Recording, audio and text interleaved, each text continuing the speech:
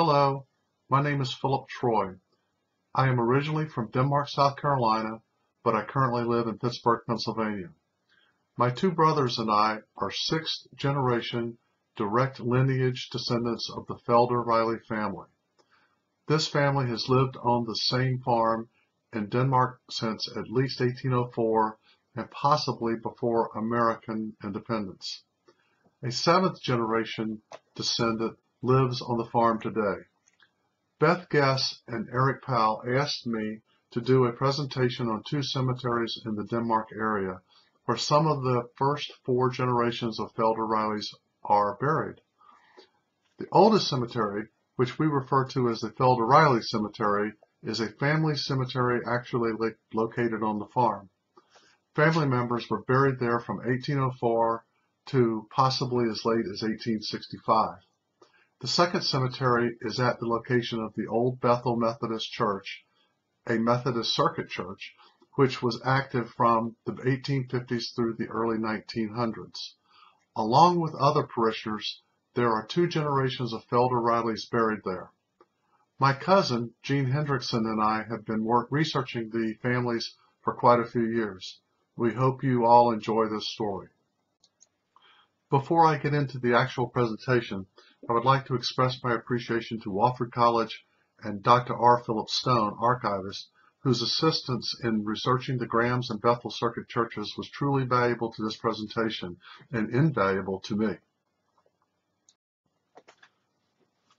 Let's talk about early settlement.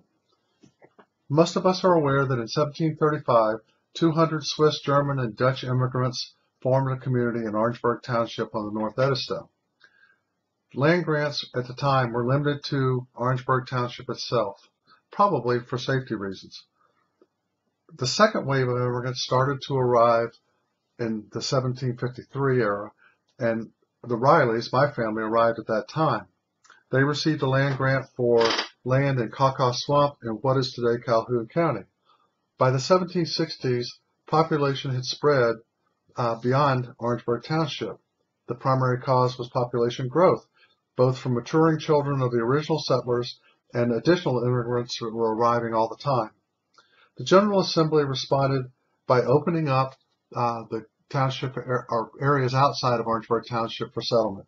They improved transportation, including the constructions of roads such as the Charleston-Augusta Road that runs along the south side of the South Edisto River and still exists today.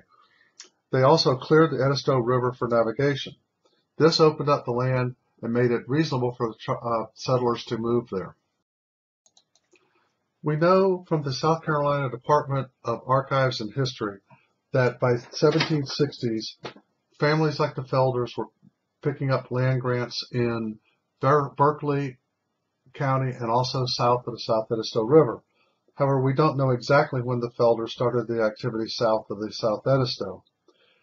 We know that in a 913-acre plant was surveyed for Henry Felder Sr.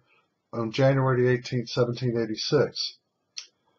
But we have requested records to determine why the survey was performed, but we don't know exactly what purpose at this point. On September 9, 1797, Henry Felder Jr. sold 420 of the 915 acres to his half-brother David Felder. David Felder is the Felder in our lineage from the Felder family. In 1804, David Felder's first wife was buried in the cemetery on the farm. So we know that the farm was in the Felders' hands by 1804, or actually before that, in 1797 at least, because that was when Henry Felder sold the parcel to his brother David. This Google Earth picture is provided to orient you to the location of Denmark relative to the farm. The Riley farm is outlined in orange as it existed in 1940. It was 750 acres located about a mile north of Denmark. While the farm existed in at least 1800, pretty much everything else that you see in this picture did not. Denmark, US 321 running north and south, Highway 78 running east and west, all did not exist. South Carolina 70, which runs northeast to Binneker's Bridge, may have existed at the time, but probably did not. This is a little bit more close-up view of the farm to provide a little more detail. The green line is the Seaboard Railroad. The road right next to it to the east is 321. The road running northeast at the edge of the farm goes to the South Edisto River and the Charleston-Augusta Highway that I mentioned before. And the poorly drawn gold circle is the location of the Felder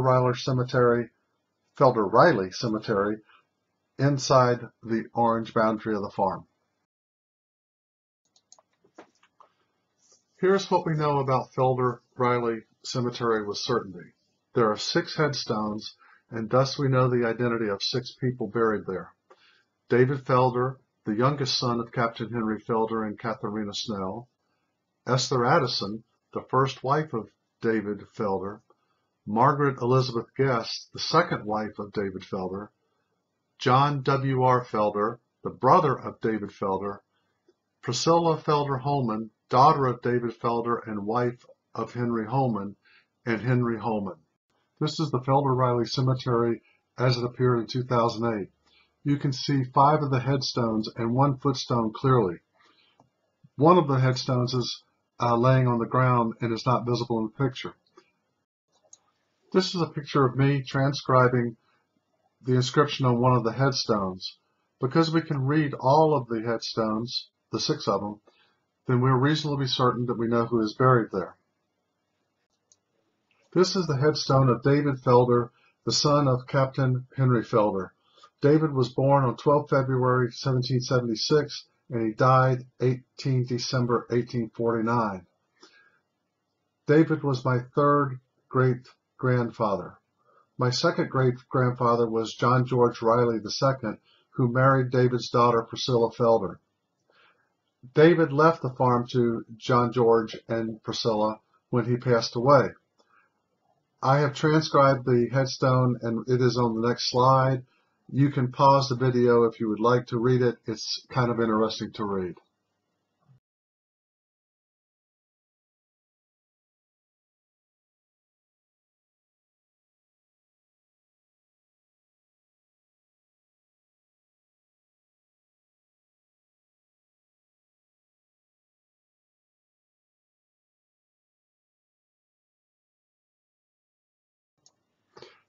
This is the headstone of Esther Addison Felder, David Felder's first wife, and they had 3 children together.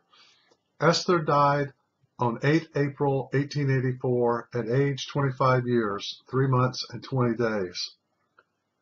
They had 3 children, 2 of which died as adults at an age that they probably were buried away from home. The 3rd was their daughter Drucilla, who married Henry Holman. That couple is buried in the cemetery.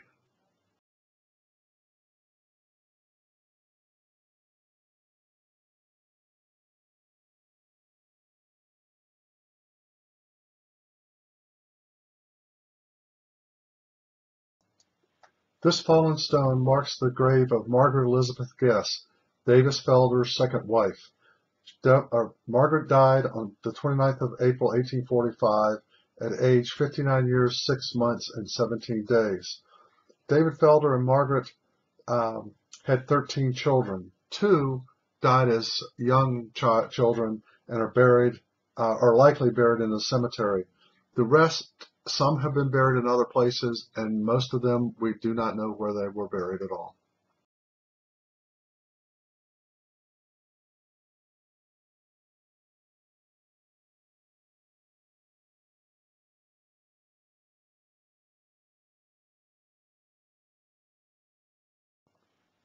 This stone marks the burial site of John Wesley Railford Felder, otherwise known as John W.R. Felder. He was born on 29 November 1823, and he died 9 September 1861 from typhoid. He was in the Army, but died from typhoid. His parents, David and Margaret Elizabeth Guest, also died of typhoid shortly afterwards.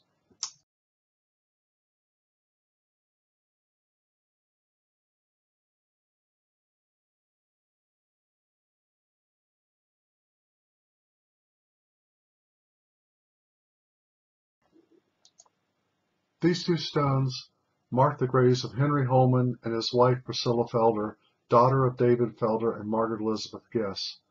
Unfortunately, I did not take pictures that were clear enough for me to transcribe at home. I need to do that the next time I go to this cemetery.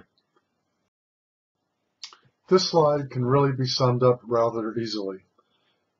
We had a cousin, and we were lucky enough to have a cousin, of a couple of generations ago that did a great deal of family research and that he fully documented what he found. What neither he nor Gene and I were able to find was the graves of approximately 10 to 12 descendants of David Felder and his wives, mostly children of John George Riley II and Drucilla Felder. I'm not sure exactly when it occurred, but at some point things started to fit together for Gene and I.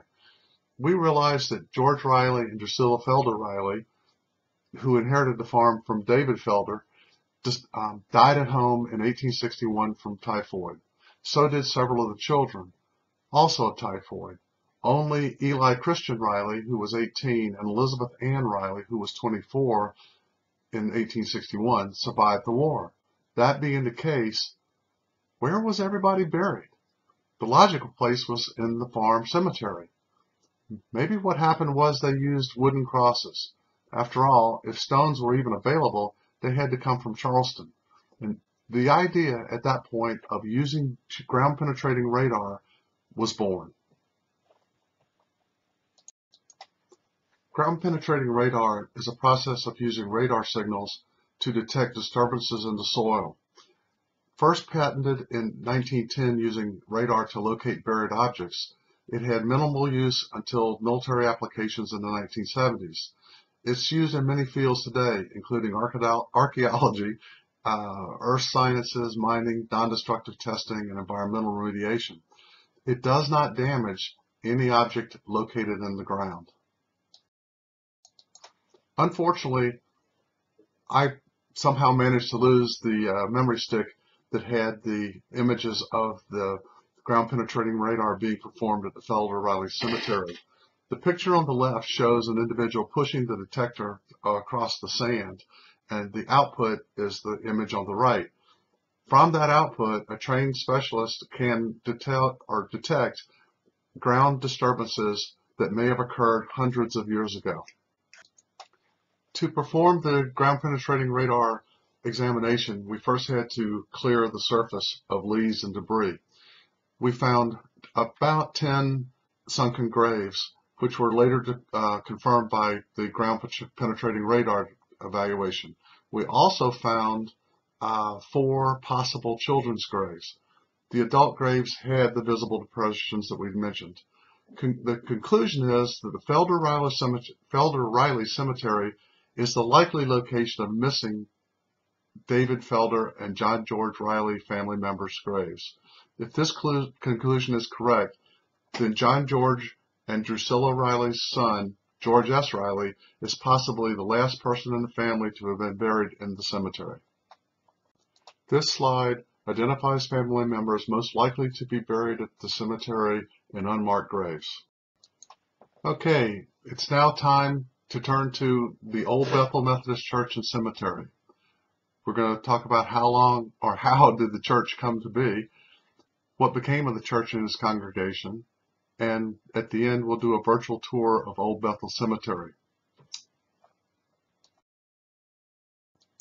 I suspect this is probably a refresher for most of you, but to understand the origins of Old Bethel Methodist Church, we need to do a little history lesson.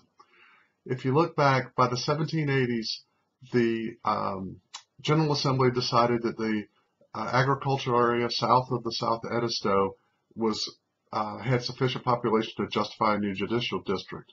In 1785, Winton District was formed from part of Orangeburg District. In 1798, the district was renamed for John Barnwell, a Revolutionary War leader. And just so you know, up to today, part of Barnwell was used to create Bamberg County in January of 1897 referendum. As with a lot of things that happened in our country, the railroad played a huge role. In 1830, the South Carolina Railroad constructed the first 6 miles of track west from Charleston. In 1833, they completed the line from Charleston to Hamburg, so it went from Charleston to Branchville to what is now Bamberg to Blackville to Hamburg or Augusta. In 1840, they completed the line from Branchville to Columbia, which went through Orangeburg. In 1848, they completed the line from Kingsville to Camden, and in 1853, they completed the bridge across the Savannah River to Augusta. By the early 1820s, Bamberg County was certainly not a metropolis. There were a few bridges over the South Edisto, Cannon's Bridge, Binneker's Bridge, and Holland's Bridge. There were a few farms and a lot of trees. What there wasn't was a Denmark or a Bamberg or any other really what we would consider a town to speak of. What the railroad did was when they came through the Denmark area, they bought 17 acres of land from Captain Z.G. Graham for a turnout or a service area for trains if they needed. Graham's was established in 1837 and incorporated in 1870, and the name was changed to Sado in 1890. Think of Graham's or Sado as sort of a suburb southeast of Denmark on US 78. This is the same slide I showed before to orient you to the Felder Riley farm, the cemetery in Denmark. Everything that you see as Denmark did not exist at the time. What has been added is the South Carolina Railroad, which ultimately became the Southern Railroad, which is the green line running from southeast to northwest. The circle is the location of Graham's turnout.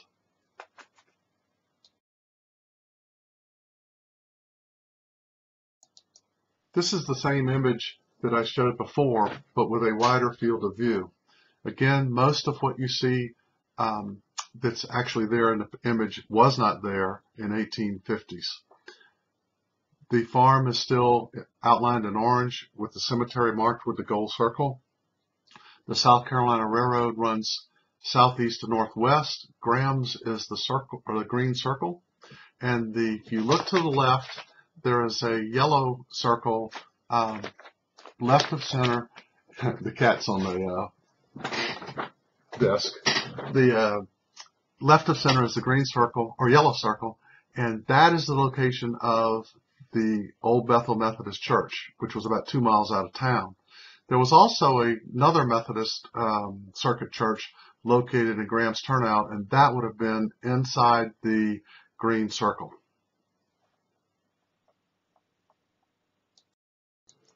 Okay, now, this is when things start to happen. In 1889, the Manchester and Augusta Railroad, which ultimately becomes part of the Atlantic Coastline, opens a line from Sumter through Orangeburg to Denmark. Service was extended to Augusta in 1894.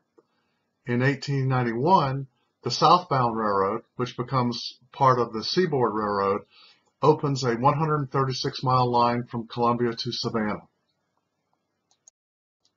So this is a close-up view of what's actually going on. You have the South Carolina Railroad still running southeast to northwest and marked in green. You have the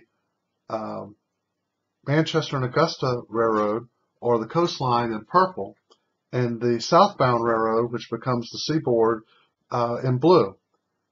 And they cross at just west of Sado, or Graham's Turnout, whatever you want to call it, and that area becomes called the crossings. And voila, out of nowhere, somehow Denmark becomes the epicenter of railroading in the entire world. Or at least those of us from Denmark like to think so.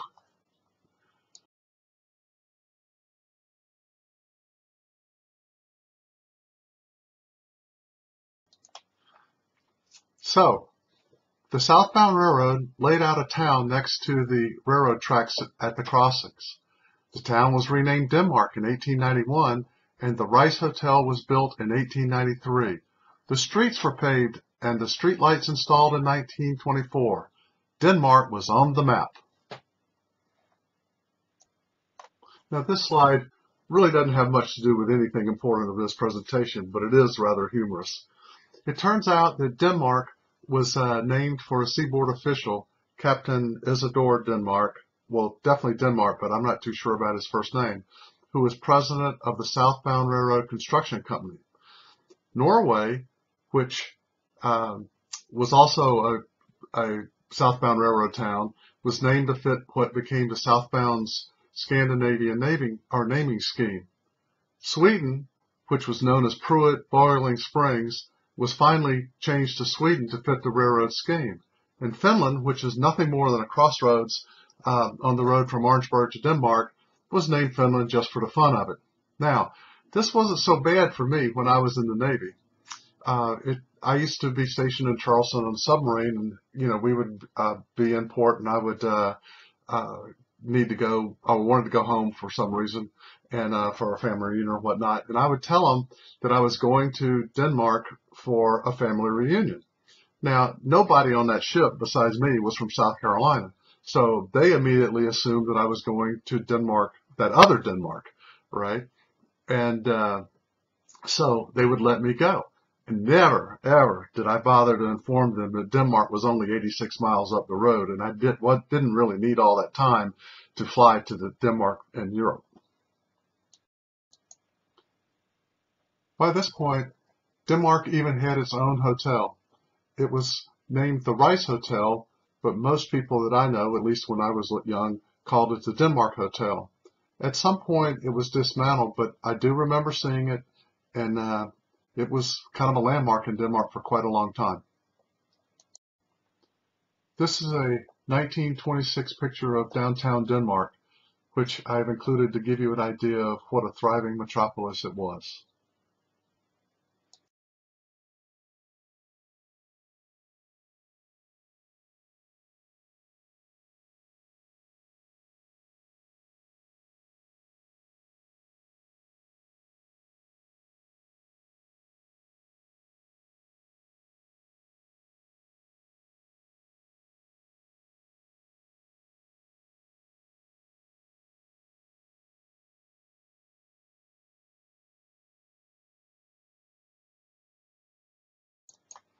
By the early 1900s, the parishioners wanted to move the Methodist Church into the new growing town of Denmark.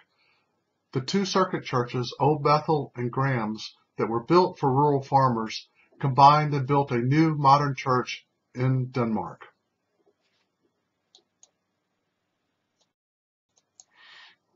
This is the Bethel Park United Methodist Church of Denmark.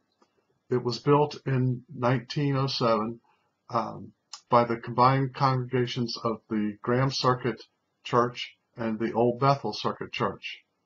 Old Bethel does not exist anymore. The Graham Circuit Church building is still standing in what is Sado, referred to as Sado now. The Old Bethel Church was demolished and its timbers were used in the new church and in the parsonage. From this picture, you can understand that this was quite a change from two small wooden circuit churches. Today, all that remains at the Old Bethel site is the cemetery.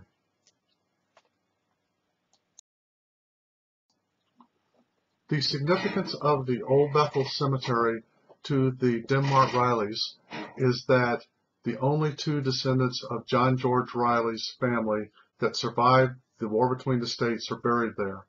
They're Eli Christian Riley and Elizabeth Ann Riley. Elizabeth Ann Riley had no children. Eli Christian Riley married Julia Ann Wilson, who was the daughter of Reverend Charles Wilson, who is buried at White House Church, Methodist Church, on Route 301, about 2 miles east of I-26. They had a number of children, some of which are also buried with them at the Old Bethel Cemetery. As such, all descendants of John George Riley II and in his line are descendants of Eli Christian Riley. This is a picture of the Old Bethel Cemetery as it appeared in 2008. Two people, Roy Hart and Coy Cox, both outstanding members of the community and also of Bethel Park Methodist Church had been maintaining the cemetery for quite a while. At this point, it was starting to become physically impossible for them to do that, and so Gene and I have been trying to help out for quite a while. What you're looking at is the Riley plot in the cemetery, and it's bordered by a granite boundary. You can see a little bit of it on the far right and a little bit over it to the left of the little tree on the left side, behind the two small stones.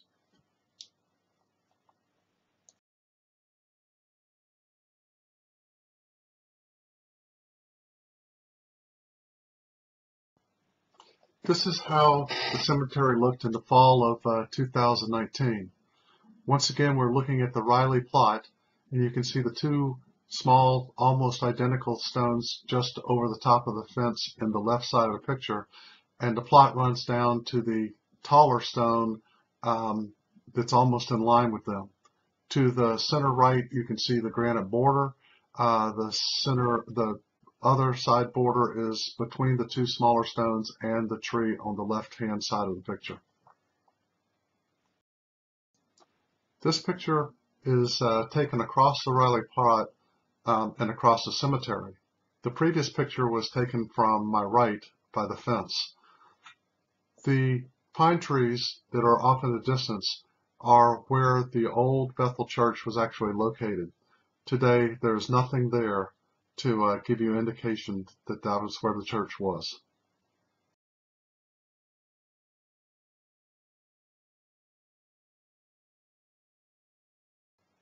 This is sort of a oblique view of Julia Ann Wilson and Eli Christian Riley's headstone.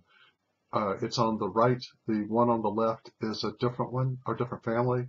The border of the Riley plot kind of runs diagonally across the picture from the right lower edge to the center of the picture. This is an older picture, but it gives you a closer look at the monument.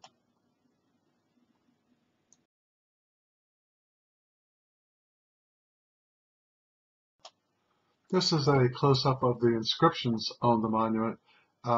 They're on opposite sides, and it is an older picture that I took before I cleaned them last fall. Unfortunately, I haven't been back to take pictures.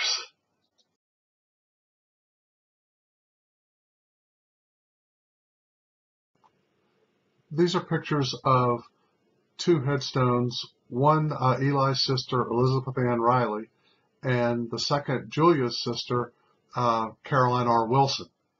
I apologize for the condition. Last fall I had scrubbed all the headstones with a cleaning solution that you leave it sit over a year and it will take all the mold and mildew off. So all the rest of the stones in the cemetery are about like this. Some are better, but they have the kind of mud and goo all over it. I will put them at the end of the presentation so that if anybody's interested, they can go through and look at them. And hopefully someday I can update it this year or maybe next. I'm going down in about a month, and hopefully I can get better pictures.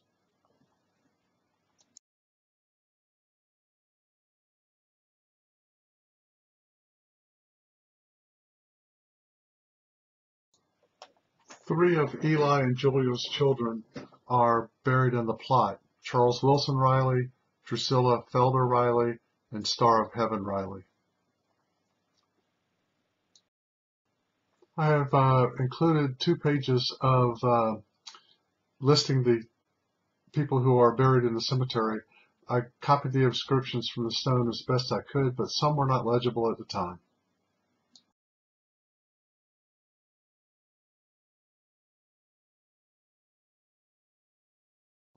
This is the second page identifying the people that have headstones in the cemetery.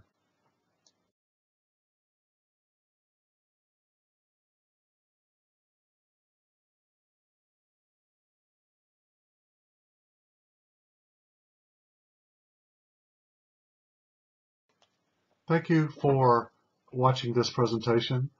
I have added 24 working pictures of the Old Bethel Cemetery. Um, it wasn't my plan to use these. I was going to go back and get other ones, but the virus kind of presented that.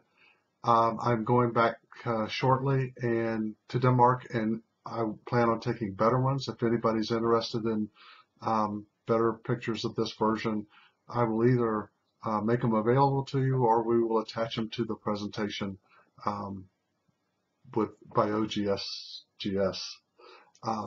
Thank you very much.